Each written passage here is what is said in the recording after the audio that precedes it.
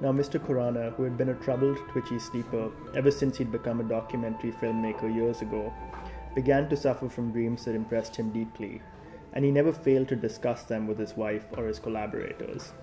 He didn't mention that he was terrified during their nightly unspooling, that he slept in the crook of his wife's armpit like a baby, his body greased with sweat, his leg rotating out like the blade of a misfired fan.